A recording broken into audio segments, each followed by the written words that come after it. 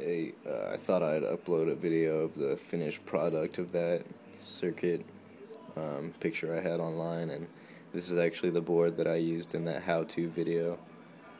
So this is it with all the surface mount components on it. So, man, I just spent quite a while programming this chip. So what it does is you turn it on,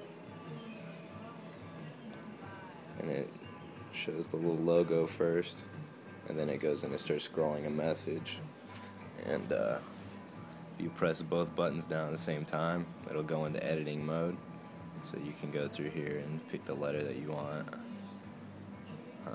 like H, high,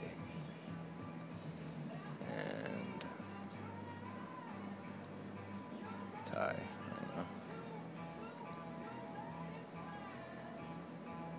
And then at the end here it has a couple symbols.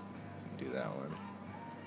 And then you press both buttons at the same time, and then it'll load up your message. I actually used up all of the programming space on this chip, so I haven't gotten it to store it permanently yet.